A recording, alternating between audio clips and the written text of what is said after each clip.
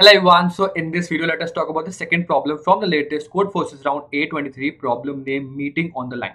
So you're given n people that are living on a coordinate line. The ith person lives on a coordinate x of I. So you're given different points, n people are living on a coordinate line, and x of I denotes where the particular person is living on that coordinate line, and they want to meet at a particular position x of 0. Okay, they want to meet at a particular position.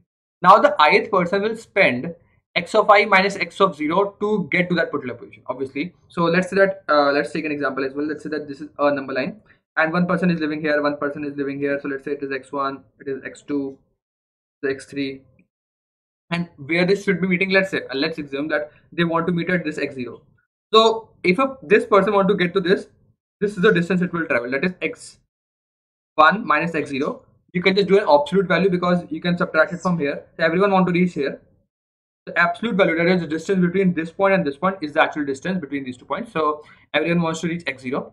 So that is a distance or number of time it will take, and to meet the meeting place. Also, the ith person needs xt of ti amount of time to get dressed, and so the total amount of time everyone will reach at it will take to reach the particular destination is t of I to get ready, and x of I minus x of 0 to reach that particular position. Okay, so everyone will take some time to get ready also. Okay, now you just have to tell that what is the most optimal x of 0 you can choose to meet all the position, like people at the particular position. Now there might be multiple approaches for this, but the simple thing which I can assume or like see from this drawing as well, I want to meet this particular at this particular x of 0. So what you can say is that if there is an additional overhead of time for every person, okay, let's say if there is no time, and there is this person living at here, this person living at here, everyone is living at some particular point. What is the most optimal place that you want to meet to if they are living at these points and on a number line? So the thing is that I just find out the most extreme on the left hand side and on the right hand side, and just find out the average of it. That is, let's say this is the x1, this is x2 plus x2 divided by 2. That is the most optimal position and they should be meeting out.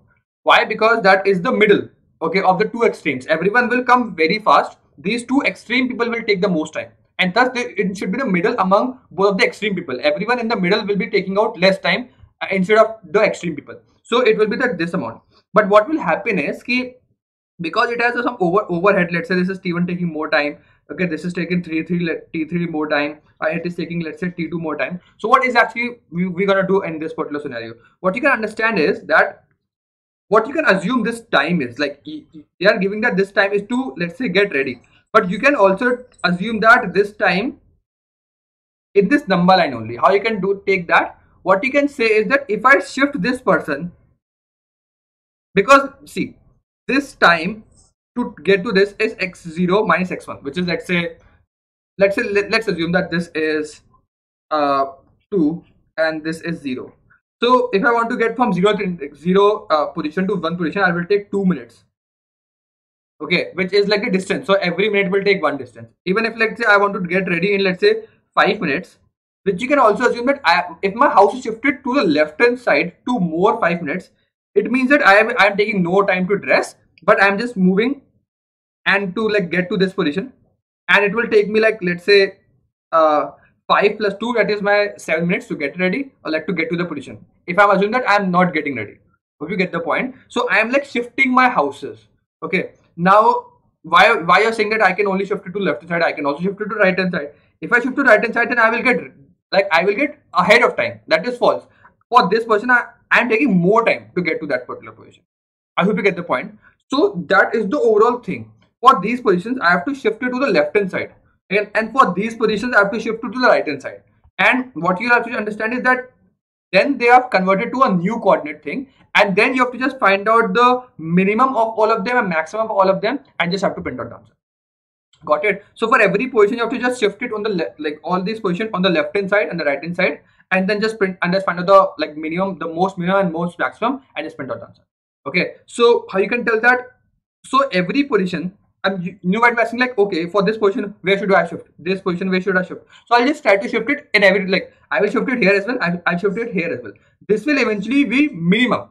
Okay, if I shift this person here as well, this is actually minimum of what I want. So it doesn't really matter, because I just want the maximum, the maximum out. So when I shift it here, this eventually will be changing my answer. My answer will be the finding out the maximum and minimum among all of these shifted coordinates. I hope you get the point. So that's the overall thing. What we're gonna do, that we will just shift all of them and just find the answer. Okay, so let's move on to solution. It's not too difficult if you just draw it out and understand like what is the actual drawing actually really helps out here. So what we have done is that we have taken the input of the positions as well as the time of the ith person in the input, and we have to find out the minimum and maximum. So what I'll do is iterate over everything, and for every x of I will add t of I and again x of I minus t of I. Okay, so either I'll like move it to the left hand side or right hand side, both. And if I'm moving on to, like, let's say if I'm adding, then it's moving to the right hand side, so I want to maximize it. Okay, because if I'm moving on the right hand side, it is increasing the value and it is moving on the right hand side, so I want to maximize that distance, how many right it can go, and if I'm subtracting out, how many left it can go, and I will just find out the maximum and minimum value. And when I find out the maximum value, the actual answer that I want to go to is the maximum plus minimum divided by 2. That's the position that I want to reach to, and that's the overall thing. That is the O of n solution, because I'm done doing a for loop. And that's it. That's the logic for this particular problem. If you still have any doubts, you can mention down in the comment box of this particular problem. Thank you for watching this video till the end. I will see you in the next one. Till like coding, and bye.